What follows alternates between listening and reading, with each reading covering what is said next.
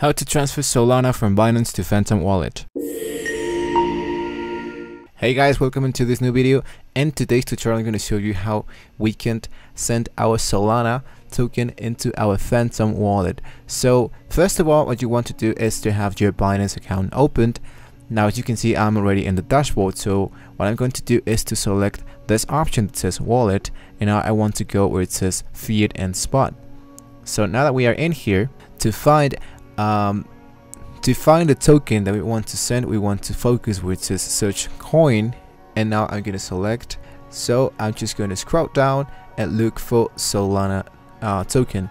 Now I want to go into actions and look for withdraw. So now that we are in here, we need an address and a network. So in order to select that, we want to go into our Phantom Wallet.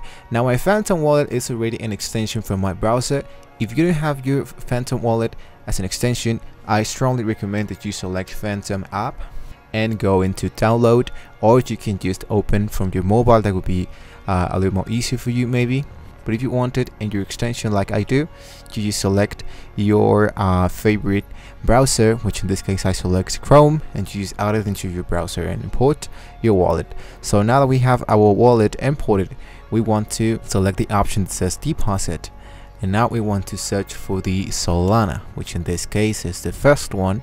And here we have the wallet that we want to copy. So I'm going to copy this information and I'm going to paste it right into Binance. So I'm going to paste this information, and now it says that the wallet address automatically match the corresponding network. So I'm going to select the network. This one says congested. Sometimes the Solana network takes a little bit more time. There are a few days that you can see this unavailable, congested, or it's been lately because of the large numbers of conversions and transactions.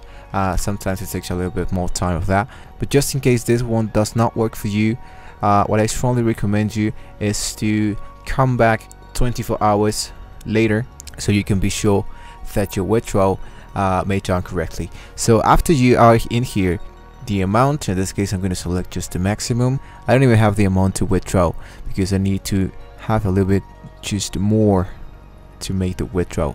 But after you click into withdraw, it's going to be more than 2 confirmations in order to make the transaction, and after that you're going to receive something like this.